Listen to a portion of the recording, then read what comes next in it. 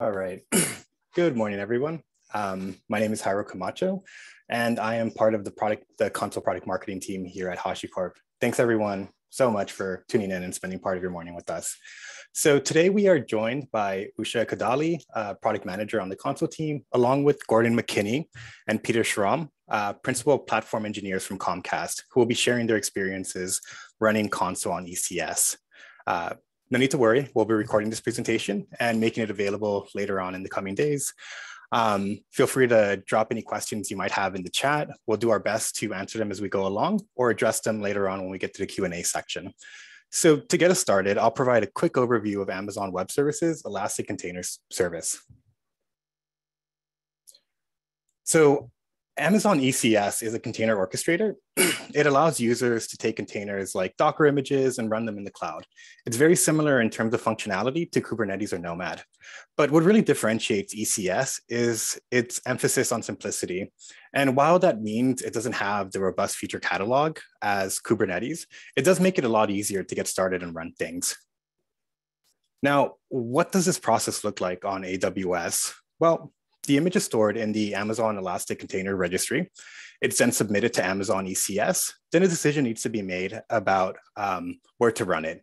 So Fargate and ECS deployment launch mode is one of the most popular options. It has no underlying services users can access, as it's a serviceless compute engine. Currently, Consul supports both the Fargate and EC2 as launch types using the AWS ECS Terraform module. In the future, AWS CDK module will be available as another option for users. Now, let's take a look at a sample application running on ECS. Here's our sample ECS cluster. It's populated with two microservice applications, our client service and our service service. Now, let's walk through the request path for a simple action, a user accessing their profile via website. So the website is loaded via the ALB sitting directly outside the cluster. Once it's taken you to the task running on the front end, then it still needs to load that profile. And to do so, it needs to make an API call over to the service hosting the profile service, which is routed through the internal ALB. Now, this represents a relatively standard way of running things on ECS. But if we were to take a step back and look at this architecture, depending on the needs of an organization, there might be certain aspects that they would like to augment. Perhaps they have a recent mandate to bolster security. They want to gain more insight into their performance, or simply want better control over the flow of traffic. Now, let's explore how incorporating Consul as a service mesh could help them meet these requirements. So here we have Consul running as a service mesh on ECS. It can be ran as self-managed on EC2 VMs or managed using HCP Consul. On each microservice application, there is a Consul client running alongside Envoy sidecar. Now, the client is used to control things while the sidecars act as proxies to help handle communication between services. So using Consul as your service mesh on ECS can help address three critical use cases: facilitating zero trust networking. So encrypting requests between tasks with MTLS. This prevents attackers from sniffing plain text traffic. Also, since requests flow through sidecar proxies, Consul can block requests from unauthorized services, enhancing observability. So sidecar proxies can be configured to emit consistent request metrics between all of your services, allowing you to build dashboards and create automated alerts without reconfiguring and recoding all of your services. And finally, improved reliability. So Consul's configuration entries can be used to configure the behavior of proxies to retry failed requests, timeout after a certain period of time, and circuit break services that are not responding. These controls can increase the reliability of your microservice infrastructure without requiring changes to the underlying services. So now I'm gonna pass it along to Usha so we can learn a bit more about what's on the horizon for Consul on ECS. Usha? Thanks, Jairo. The next slide. Yes, now we'll just go into the journey of Consul on ECS. It started with a tech preview in May this year and with a recent beta release in September. With the tech preview, as you just heard, we did support Fargate on ECS. and it supported a non-secure deployment. With our beta release, we supported both ECS tasks, EC2 and Fargate, as well as a secure deployment. And we are looking forward to releasing general availability this November and more agile releases in the future. So we can look at the roadmap as to what features were supported. Next slide. And here is the roadmap of the features that we released and that are upcoming. In tech preview, I would like to, no, not in the tech preview, in beta, I would like to focus on some of the highlighted features. If you could just go to the next slide, let me just focus on, the secure single DC service mesh. So here with Consul service mesh, enables defense in depth security mechanisms using access control list, transport layer security, and gossip encryption. So this way you can be rest assured that there is zero trust for your service mesh. And also, as Jairo just mentioned, you can deploy Consul servers using HCP, which is our HashiCorp cloud platform. It is a fully managed platform which will let you deploy Consul clients on ECS. And Consul clients on ECS Fargate and EC2 are supported with beta. And now with GA, next slide. And with GA, we will be supporting health checks. So while beta supports health checks, native health checks on Consul, the health checks on ECS, we will be able to sync those onto Consul so that you don't have to run your health checks twice for Consul and for ECS. So this way, there will be one single source of truth. And also with our Amazon partnership, we are developing a CDK support to employ your CDK workflows. And also for scalability, we are focusing on some performance testing, so we can help with, we can provide some guidance on resources on the containers. And in the future, for the future, next slide. So the future of Consul on ECS. So we have plenty of features that are already supported with beta and with GA. And in the future, we'll be focusing on supporting different type of gateways, ingress, terminating, and mesh, along with other features like namespaces, network segments, vault integration. So let me just focus a little bit on the gateway support itself. While you'll see that with Comcast, you can deploy these gateways today, but we will be supporting it in a very native way. So you don't have to do some legwork on your own. So I just want to call it out that today you should be able to get your mesh gateways across regions, supporting deployments across regions, and also terminating gateways. So with that, I would like to hand off to Comcast. But prior to that, I would encourage folks to log into Learn Tutorial. So Learn Tutorial has a really good material on ease of deployment. So you can actually try it yourself with HCP deployments on ECS. And now to our friends at Comcast to learn more about their experiences using Consul on AWS ECS.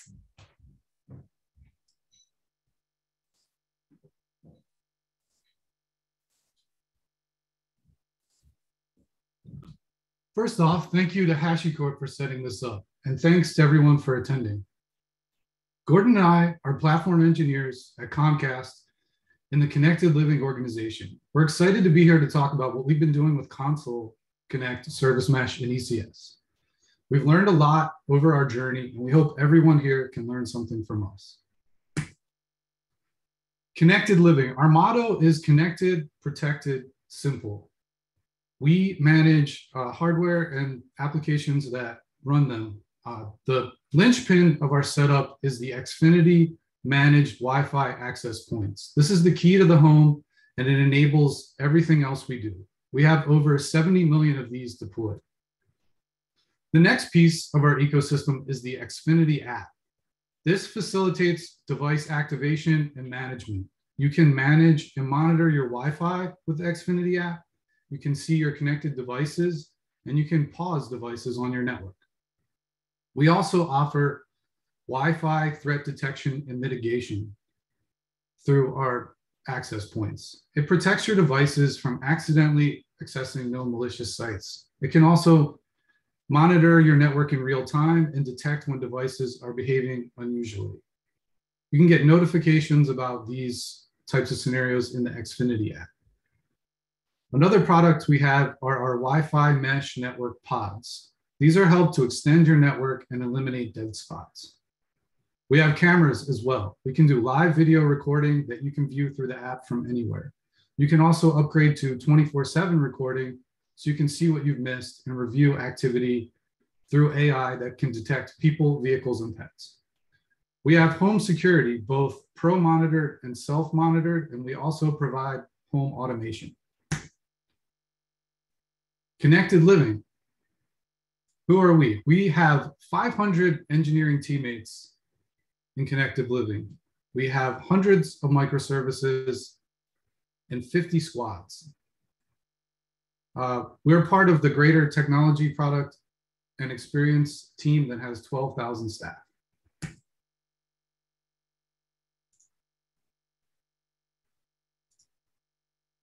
Why Consul?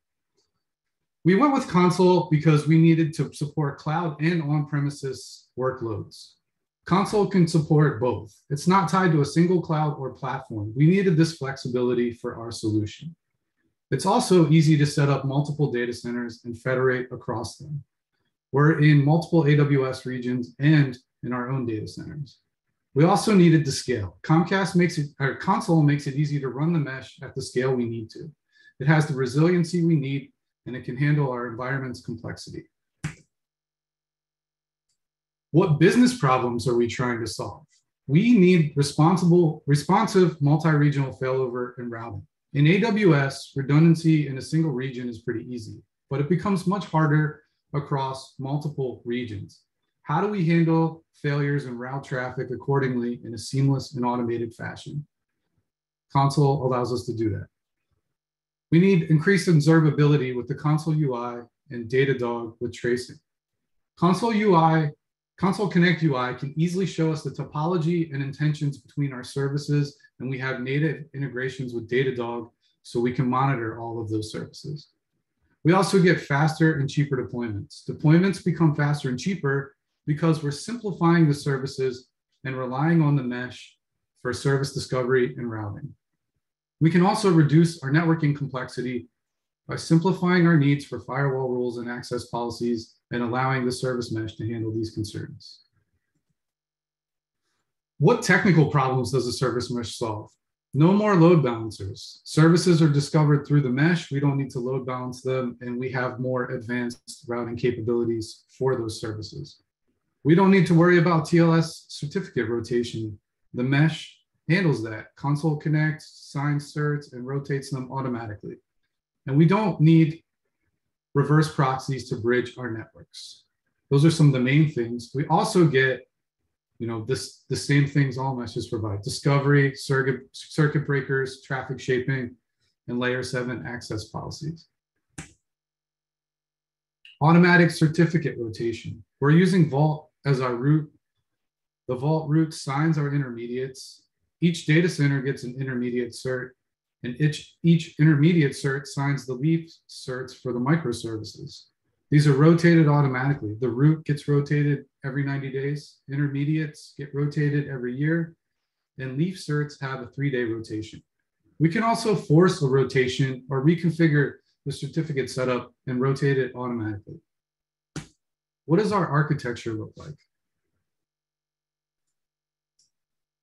We're running in multiple AWS regions with multiple VPCs in those regions across many accounts. The VPCs are on the same network, and they're joined by transit gateways. They're also connected back to Comcast data centers. The transit gateways are keeping all the AWS traffic in AWS, and they only send traffic across the direct connects if it needs to go back to Comcast. What does failover look like in this situation? Here we have service A talking to service B in one region. If service B is down in that region, the mesh will automatically fail over traffic to the other region. And now I'm going to hand it off to Gordon for his demo. Thank you, Pete. Let's go to the next slide.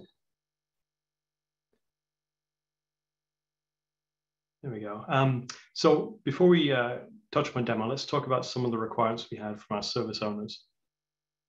And now it's worth pointing out that Comcast has been on this journey for about 1.5 years, and we've been onboarding services throughout this year. For that reason, we've had to craft some of our own entry point, Docker entry point script logic to make everything happen.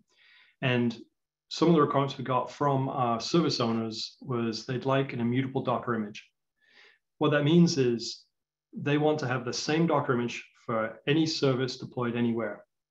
So we took that challenge, and what we decided to do was to pass the client.json, the configuration that Consul needs to spin itself up. We pass it in via an environment variable, and we'll see that in a minute. ECS Fargate tasks also get assigned an ENI when they're launched. Now, typically, you don't know about that because you put a load balancer in front and everything's good, but Consul removes the need for load balancers. And in doing so, we had to detect the ENI. It turns out that AWS makes it available on a metadata URL, and you can use JQ to go and extract the IP from the DOM. And we also use the IP address to mark a unique node name. We'll touch on that again in a minute. And one of the other requirements we got was, hey, could we make it the image auto-detect the region that it's running in? That way, the service owner doesn't have to change their client configuration depending on whether they're east or west or wherever. So we took all of these requirements and built ourselves a Docker entry point. But with those capabilities. We're working very closely with Usha to share some of the findings that we found, some of the requirements we've got, so that they can start to add that to their open source code, which you'll all be able to consume. Next slide, please. Okay, so let's start with a task definition. By the way, this is not a live demo, partly because I hate live demos. For the risk of them going wrong, but mostly because there's some secure information that I can't show you during the presentation. It was just easier to redact it via screenshots. So here's a task definition that we've got. You'll see, very importantly, network mode, AWS VPC. That's required for Consul and Envoy to work correctly. And we said we'd like it to run on Fargate. Fargate has some advantages over EC2, specifically around security. Whenever you're launching a task on Fargate, you're getting the latest hardened Amazon image. Whereas if you launch on EC2, you're responsible for patching the operating system and upgrading the AMIs. So Fargate provides kind of the best of both worlds. You still have concurrency like you have with EC2, but you don't have to do any image maintenance, which is pretty cool. Next slide. Okay, so here are the container definitions within this task definition. So we'll start at the bottom. So test service. This uses Nicholas Jackson's fake service, which is a really cool image. It can actually simulate latency. So if you want to simulate one of your services that takes half a second to respond, fake service can do that, which is a really great way to spin up a test environment for doing some load and stress. We also use Datadog in Connected Living.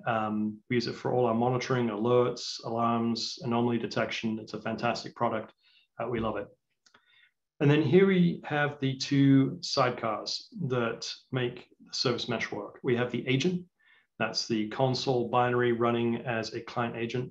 It does all the control plane activity from the slides you saw earlier.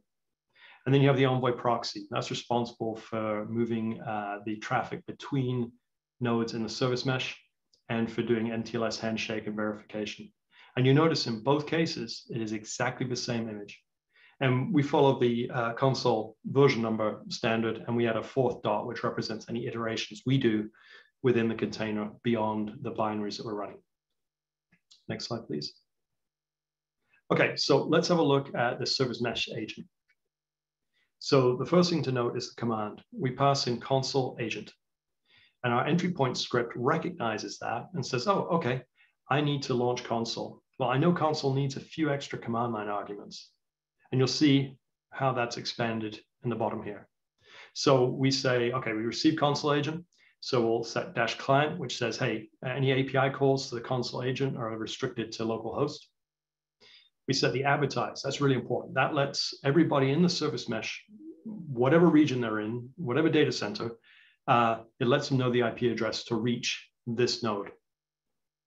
Now that has some other advantages just beyond removing load balancers. We actually have a use case where a service would like to reach one of their ECS Fargate tasks and instantiate a long-lived connection in the order of hours. And that's impossible through an AWS load balancer. In fact, almost all of AWS infrastructure has very limited time to live for connections. So this advertise, this service discovery element is critical for some of our use cases. And that's not using Envoy in that instance, but it is using Consul's control plane to get the address. Now, we have the node here, which is the service name followed by the IP address in hex. And the reason we did that was A, uniqueness, but B, we needed to keep the node name 63 characters or less. Otherwise, it breaks the DNS standard for a host name. Data center. Remember, one of our requirements, we had to be able to auto detect which region we're running in and point the client at the right server cluster. So here we say data center US East 1, and then retry join also lets it know which A records, IP addresses to find the server nodes. In this case, we're using route 53. Obviously, I've redacted a little bit of that, but route 53 says, hey, here's the 3A records for this region's server cluster, and then the Consul agent's able to connect, find out who the leader is, and it runs from there. Okay, so port mappings. You need to open up 8301, and that allows the gossip protocol to function between the nodes. Next, we have the client JSON configuration. So here what we've done is we've taken the JSON, we've gzipped it, and then base64 encoded it. Now, some of you may be looking at that wondering what would happen if you decode it. The fact is I put some gibberish in there, so there's no point in spending the effort. But that's what the block looks like. It's about the right size, and it allows us to pass the tokens and the configuration required for the Consul agent to do its job. And the last thing to note is the ulimits. The default ulimit for ECS Fargate is 1024 soft and 4096 hard for the file limit. That's too low. That's not high enough for Consul and Envoy to function. So we've set those both to 64K. Next slide, please. So this task definition, container definition launches Consul Connect. Consul Connect, you can specify the Envoy process to run the proxying of traffic. In this case, our start script also looks at this and says, okay, I need to add sidecar 4, and I'm going to do log level error. Sidecar 4 specifies the service definition within the Consul agent to activate. And our little start script actually goes and queries that from the Consul agent. So it makes it fully automatic. Again, we wanted to make this as easy as possible for our service owners. We expose a host port of 21,000. This is so Envoy can communicate. Normally Envoy wants 21,000 to 21,255, but realistically you have one listener per application. And with ECS Fargate, you only have one microservice. So we only expose one port. Again, ulimits, 64K a piece. Failure to do that change would cause Envoy to misbehave when it starts to scale up and handle more connections. Next slide, please. So here is our production Consul UI. You can see some services here. It's growing by the day. What's great about this is you can see how many instances, whether in the mesh of the proxy, and so on and so forth. You can also see some of our terminating gateways in there as well. Now, one of the neat features about the Consul production UI is the little drop-down on the top left says US East 1. We can select any one of our regions from that little drop-down and see the services running in that region. Well, initially, that doesn't seem like a great feature until you have one of our direct connects disable between Comcast and that AWS region. When that happens, we can't reach that region directly. And that can be for any reason, fiber cut, firewall change, any reason. So what Consul does, because it's got the WAN gossip protocol and all the clusters are talking to each other, we can actually go into a region that is still connected and then select the region we can't reach normally and still view our services. So from an administrative perspective, it gives us great resiliency as admin operators. It's also the same functionality that allows services to see each other across multiple regions and fail over to each other. So it's really the Consul concept working at scale. It helps us in a practical sense, and it helps us service owners. Next slide. So here's an example of the SatCache service. It has 3 clients using it: control, int, load and stress, and profile int. Now you'll notice we say int here and stage on the right. We actually run integration and production services on the production Consul cluster. It makes things easier for our service owners. It proves everything's working the way it should. And really the only difference from the service owner is they change the name of their client configuration for their production deployment, which of course they code into their task definition. I should point out here, ECS Fargate task definitions can support values as you've seen, pasted into the task definition. It also supports value from to pull it from parameter store. So you can have a secure store for any of those values. Now, one of the things not shown on this diagram is the lines you see going to the services. Right now, they're just gray lines. There's nothing else on them. When you first set up a dependency for a service, there's a little X. And that little X represents an intention that's not allowed. It's denied by default. And what we do for a deployment is when someone says, hey, I've just launched a service, either they self-service or us as admins go in and click that little X to turn that intention into an allow, which is great. That's layer 7 micro segmentation and security at work, and it's visual and it's easy to use. There's an intentions tab too, which actually gives you some more details. You can actually say layer 7 HTTP header rules as well for those intentions. So there's a lot to unpack there, but it's one of the features we like, and one of the features our security team likes a lot. It takes us above simple layer 4 security. Clearly, bearer tokens are a way to control access, but the service mesh prevents requests moving between services that are not allowed, which is even better. Next slide, please. Okay, so we talked about failover quite a bit. One of the things about writing microservices, if you do want to support failover semantics, you've got to have a library or an HTTP client and some configuration and a whole bunch of stuff, and you've got to maintain that. And if there's an outage and you haven't foreseen a failover scenario, you'd have to redeploy the application potentially to go change the failover behavior. Well, with the service mesh, Envoy's doing all the work and Consul's controlling what Envoy does. So we can deploy this stanza into the service mesh cluster to say, hey, for the Pepper Breeze stage service, we have a connect timeout 15 seconds, and here's the failover. So what happens is if you can't reach that service in your local region, then it will attempt the other data centers listed here. And you can see the asterisk, meaning all. So that's really powerful for a few reasons. One, we can change this on the fly if we need to in an emergency. 2, connect timeout. That actually detects gray failures. So that's where your service is up, maybe running slow and may be unable to handle a connection within a certain timeout. Well, we're instructing Envoy here to say, hey, look, if you can't reach that service within 15 seconds, treat it as offline and move on. And that's in addition to Consul's own health checking of those services. So that gives us a really neat way to define on a per service basis failover rules and the ability to change them anytime. Next slide, please. Okay, one thing I want to call out, we're all hands-on. You can see our happy smiley faces there on the bottom right. We found it really useful to create our own repo using, and you can see various experiments here with Docker Compose configurations that allows us to spin up an entire cluster, do some testing, play with the configuration, improve our own understanding, and you can see some of the experiments we've done there. So I strongly recommend that if you start playing with Consul, definitely take the time, spin it up, have a look. There's a lot of value to that. And on the next page, let's go to the next slide. We'll see an example of that. On the far left, we have a compose up, launches a whole bunch of containers. It only takes a few seconds, which is great. Bottom right, you can see us using the Consul CLI. and it works just the same as it would in production. I mean, this is exactly the experience we have in production, but it's on a local machine, and we can tinker it to our heart's content. And then at the top there, you can see the UI from this local cluster. And we can see here, we're doing an experiment on shifting traffic to the shipping calculator, and we're splitting it between version 1 and version 2 of that shipping calculator. And we can change the percentages from 0-100, 80-20, 50-50, and so on and so forth. So this is a really great way for us to understand a whole bunch of stuff about Consul in a very safe and quick turnaround environment. Next slide, please.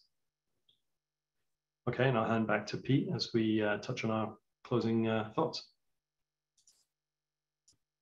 Thank you, Gordon.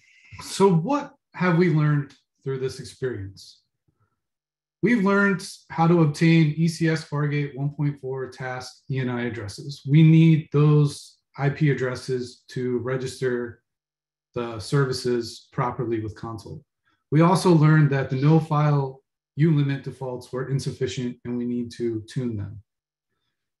Another thing we learned is that the Consul gossip protocol requires many-to-many security group relationships. Every service needs to be able to talk to every other service in the mesh.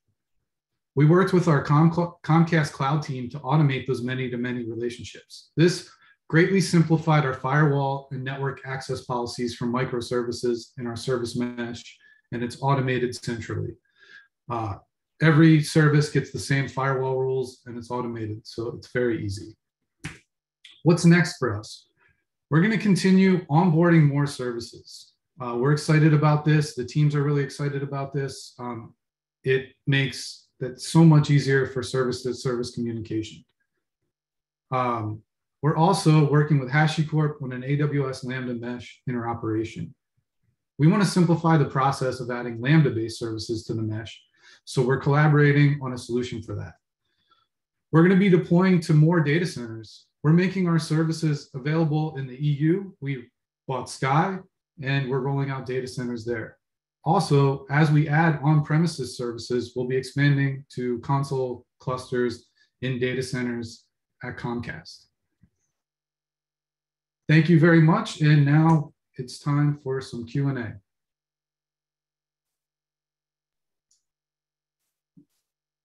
Thank you, Peter. Thank you, Gordon.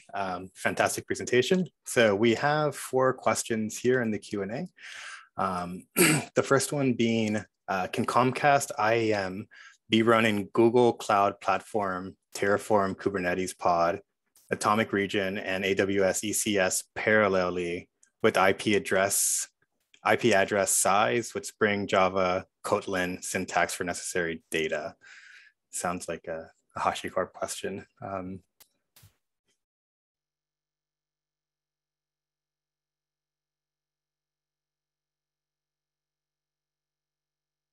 Yeah, sorry, I'm not sure I understand the question. I don't know if we can have them clarify, but I'm not sure.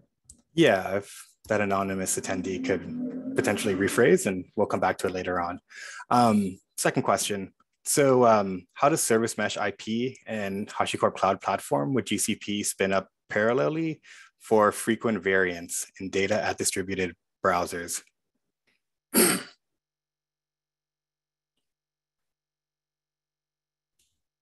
That's another one I'm not sure about. I'm not sure what the last part of that for frequent variance in data distributed browser means.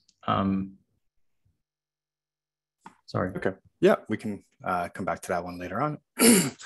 So how is Consul service mapped to AWS ECS port address when we are developing with same port address in Google Cloud Platform region?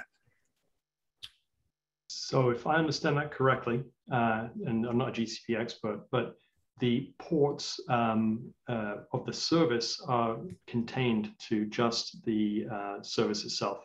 So you could use port 8000 over here and port 8000 over there. It doesn't matter because Envoy is the one moving the traffic. Now, if you're referring to Consul port numbers for, say, Gossip protocol, then yes, it's the same port, but it's tied to each individual instance. And having cross-cloud Gossip protocols, not recommended. I'm sure HashiCorp can agree with that. what we've done is between regions, we actually use the WAN gossip protocol to talk between the server clusters, as you saw, per region. So hopefully that answers that question. All right. Thank you, Gordon. Next question. So what challenges did you have to overcome to get the software engineering teams on board with Consul?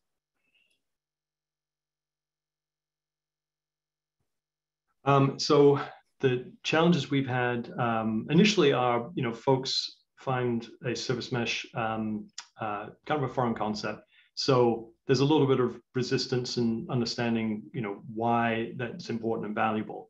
And as they go through the journey, they start to see some of the benefits, especially when things aren't running right, when there's actual problems. So that's one aspect. Another aspect is Comcast networking is very, very complex. There's a lot of procedures, a lot of security, a lot of firewall rules, a lot of bridging points. It's very, very complicated. So one of the things we're asking teams to do is to move into a certain class of VPC that Comcast has created, which is an overlay on top of Amazon, which that creates a little bit of work for teams. But when they do, they suddenly gain all the benefits of the automation we've created around service mesh. And that suddenly unlocks all the capabilities. They no longer have to worry about contacting this team and that team to get things set up. Our team in the service mesh has automated that. So now they just put a little service definition in their configuration and say, I want to use this service, and the rest is magic as far as they're concerned. And that includes jumping out of the sandbox and into non-managed VPCs for legacy services, terminating gateway, ingress gateway, our own API gateway are all plugged into the service mesh, allowing teams to worry less about how traffic gets to them and gets to other services, and they just focus on running their service and accessing those other services. Awesome. I think education is a big part of it, getting the teams to understand the benefits. No one wants to do more work. They're on tight deadlines, but being able to explain to them how this helps them in the long run with a little bit of pain, excuse me, up front. And also I think the work that Gordon did with the container, making it pretty easy for them. They can put in their token, they can run these containers with their services. There's not a lot of change on their end to get them up and running. So we've done a lot to educate and then also help them with the implementation. All right, got another one here for the Comcast team. So how do you manage console configurations? Is it managed as a code? Is it part of the microservice, et cetera? Yeah, so the configuration, anyone who's seen it, is just some JSON. It's very readable, very easy to set up and configure. And in fact, all our service owners that have seen the example we give them with most of the fields filled out get it very quickly. How is it managed? Every team is different. So as Connected Living is pretty big, TPX as a whole is enormous. There's a lot of diversity and variety in the way people configure their projects. Some people do its infrastructure as code. Some people will put it in a secrets manager and then just reference it from there. Some people will put it just straight in a task definition. So what we want to do as a service mesh team is not be opinionated about how the other teams implement their work. Instead, we've chosen to take the approach of let's just be flexible enough to support everybody. And we've seen the whole gamut from infrastructure as code, parameter store, and just straight configuration. So I hope that answers that question.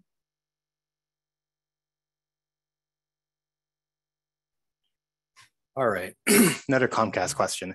Is Comcast using Consul HCP or managing Consul clusters internally in AWS? If managing internally in AWS, how are these clusters being managed?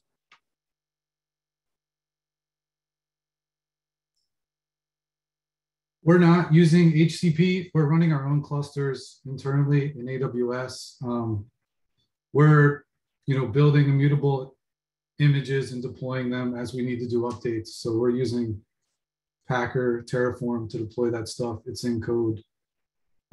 We're also base configuration. We're using the Consul Terraform plugin. So we're using Terraform to deploy our ACLs and tokens and update those and also to do some of the base configuration on the Consul clusters. So everything's in code from the base setup.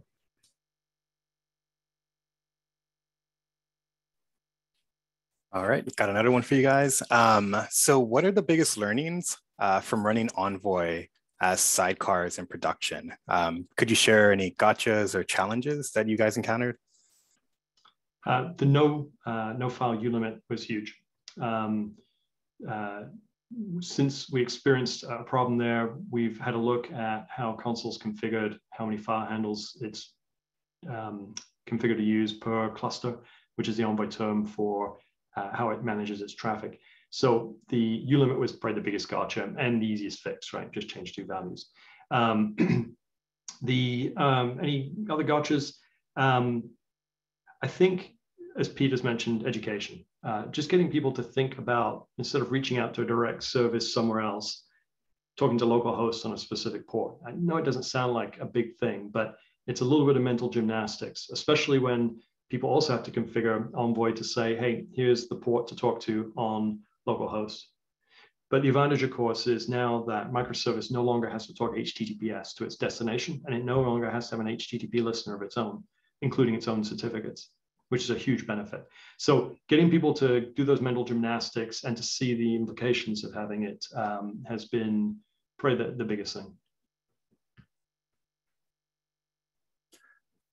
All right, and we also have a NIA related question.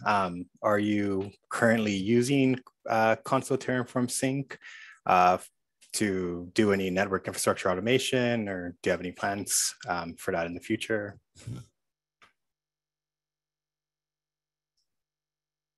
We're currently not doing that in our environment.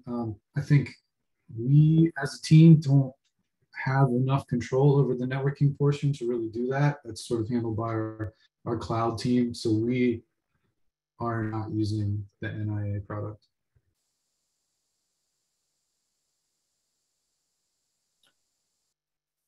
Great, thank you. So what types of considerations did you have when deciding between Consul and AWS App Mesh? Separate question, what sort of hardening did you have to work through to take it from getting started to a production-ready system that your teams are prepared to operate? So I'll take the first one, and Pete, maybe you can take the hardening aspect. Let me have a quick read of this. We produced a detailed requirements document as a starting point, and this was nearly 2 years ago. Once we had that and we'd agreed on the criteria, we then went and evaluated several products. A lot of them did very well in the evaluation, but there were a few knockout punches that were in Consul's favor. One of them being it's not opinionated on where it runs. Number 2, it doesn't require Kubernetes for the control plane. That was a big deal for our team. And it supports on-prem. In fact, Consul is just a single binary, and it does everything. You tell it to launch as a server, you tell it to launch as a client. So we can run it anywhere. And for us, we felt reassured that we could launch on EC2 because we were very comfortable managing that infrastructure. And that, of course, it would support our other use cases, including running on Kubernetes as a sidecar. So that was kind of some of the bigger criteria that we hung our hat on. But I will say there's some really good products out there. They just didn't suit our use cases. What sort of hardening do we need to do to get it from getting started to production ready? So my team has had a lot of experience with Consul. We've used it for service discovery for a number of years. So we were comfortable operating Consul in production. However, the service mesh portion of that was brand new to us. So what we did was, I think a major portion of that was putting the labs together, like the research console with the Docker. So we really understood how it worked. I mean, we could, I think, some of the tutorials where you don't have like ACLs and policies, it's a little hard to understand exactly how everything works. So we really kind of dove in and said, hey, let's make some labs for our teams that mimic what it's going to look like in production. So we worked through that. We also deployed it, for testing in lower environments. And then we set up our own test services on it and war gamed it. We went through a number of different scenarios. What happens if this fails? What happens if that fails? How does it react? So we sort of set up the whole thing with test services, put it through the paces, and made sure we understand how things fail when they fail. And that's how we got it ready.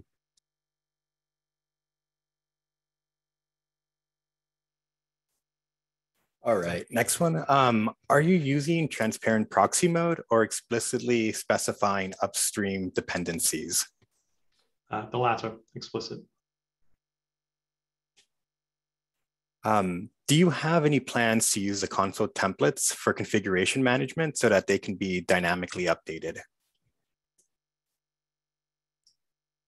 We've looked at that a little bit. There's some stuff around Datadog we want to make configuration oriented, but we have a sort of a herding cats problem, right? Which is the minute we add complexity to these JSON files, there's opportunity for a service owner to make a mistake when they alter the configuration. And we can't manage all the configurations for all service owners. That doesn't scale. So we decided to go for simple over sophisticated, and it's working for us so far. What we're aiming to do is to have as much common configuration done using the cluster-wide configuration you've seen, say like failover. That's worked out for us pretty well so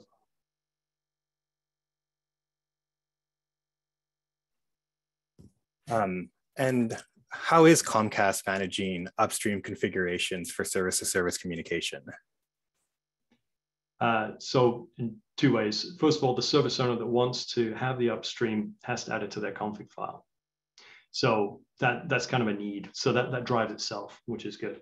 But then the intentions need to be enabled to allow that service to talk to the service.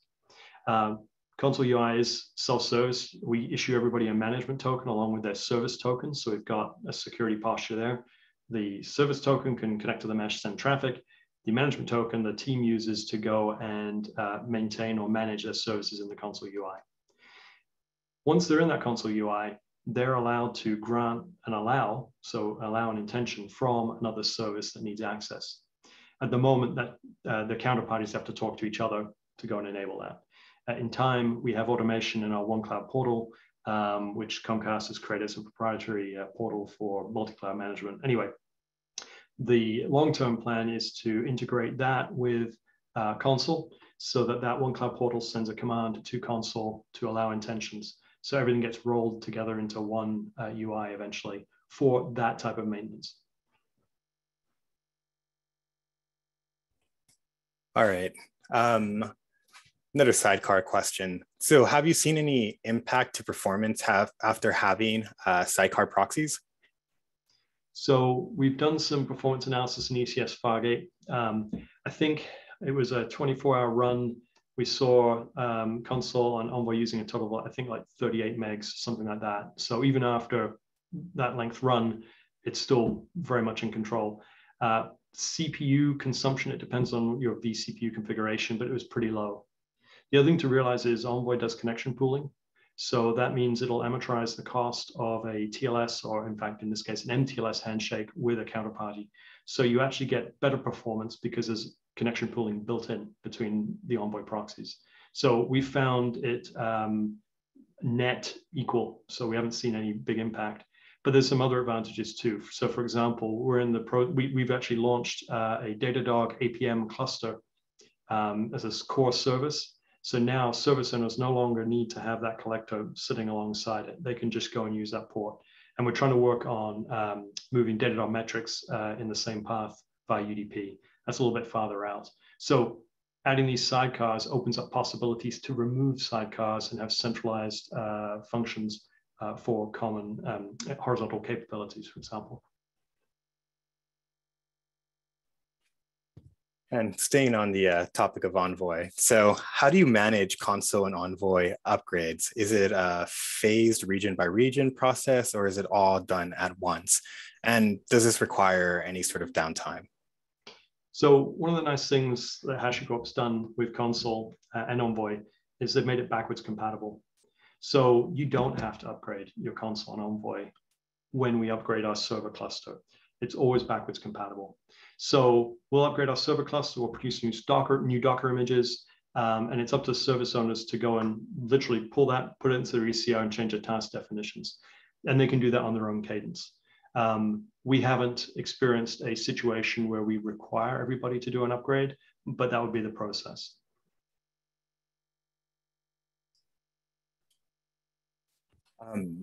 And do you have any public test examples for your Compose setup? Not at the moment. Nicholas Jackson also has some examples. We did ours from scratch because we wanted to really get into the nuts and bolts of it. But Nicholas Jackson has some examples that you can use, and I'm sure Paul or Usha can comment on if there's any other, Docker Compose examples that they can lean on.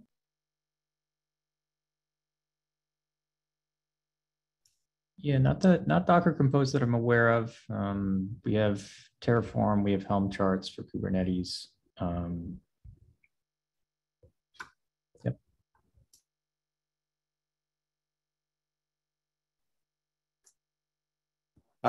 And so in terms of setup, is it one Consul data center to one AWS region?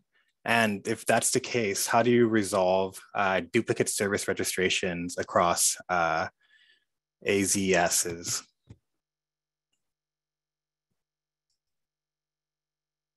We are running one Consul data center per AWS region, and the services exist fine in multiple regions. They're, that's part of their address is the region that they live in. So there's no overlap there and no issues. And then if you need to fail over to another region, we handle that with the mesh gateways and with the routing configuration. So you can have services in every region. The data centers talk to each other over WAN, so they know about each other. Yeah, and following on for that, the multi-AZ statement. So we do support services that are deployed in multiple AZs in the same region. In fact, our server nodes that make up our cluster are one per AZ in a region. So we've got some resiliency there if an AZ goes down, or more likely a network link pops between an AZ. And actually that happens more often than you'd think. It's usually that 4 or 5 seconds. It will happen a couple times a day. So that's how we do our server cluster. When it comes to services, Consul's gossip protocols constantly probing other nodes within the region to say, are you reachable? And maybe they're not reachable from one perspective, but are reachable from the other 2 perspectives, in which case the service is still considered online. But when it notices a service is completely unreachable, it'll automatically send new traffic to the good instances. So having a single service with the same name available in multiple AZs in the same region is actually beneficial. Now, their node names are different. That's how you can know that it's a distinct and different entity from the others. But the service itself, the service registration will appear, and you'll have N instances, and they'll be spread across multiple AZs. And that gives you a really good resiliency story. All right, I think we've reached our last question. So do you have any strategies for ownership boundaries? Naturally, this varies a lot between organizations, but lately teams tend to own the development and operation of their service. The mesh adds a big fuzzy boundary. How do you think about that ownership in terms of on-call, development, priorities? So at Comcast, we follow a DevOps model. So the team that owns a service or wrote the service is monitoring and managing and looking after it. The service mesh, every squad onboards, and we do this through CI/CD and some Terraform and some stuff, but essentially what happens is they pick a prefix. So CL for Connected Living dash, and then their service name, and then another dash. Everything after that they own. So in other words, they can have that prefix and they can launch any service they want using that prefix. And they've got an ACL, so a token for that service that they can use to launch those services. They also have a management token that applies to that same prefix. So we've created effectively a namespace for each squad for the services that they run. In terms of management, the team that owns that prefix looks after those services. So if Team A has a problem with contacting or working with Team B's services, they can talk to Team B, and Team B has the authorization to go and allow intentions or deny intentions. So we've got namespacing and ownership down to the squad level to give people autonomy to act. When it comes to the core service, so the server clusters, terminating gateways, mesh gateways, and so on and so forth, Pete, myself, and the rest of the team have standard on-call rotors and support procedures and runbooks for that. So it's no different in a sense from running an API gateway or running a core backend service. We do have to support it, but individual teams have granularity and autonomy to manage their own services. Awesome. We have one last question that just came in. So in terms of API gateway, what are you guys using? We can't talk about other vendor products on a HashiCorp call. I was told that at the beginning. Yeah. But yes, we're not using the HashiCorp Consul Connect ingress gateway. And it's not because it's a bad product, it's a good product. It's because we started the API gateway journey 4 years ago, long before we started the service mesh journey. So we have something that works, and that's all I can really say. All right. Well, that concludes our Q&A.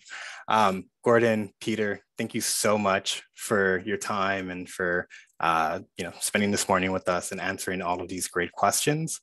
As I mentioned earlier, this session will be recorded, so you guys can rewatch it at your leisure. And thank you everyone as well for attending. Have a great rest of your day.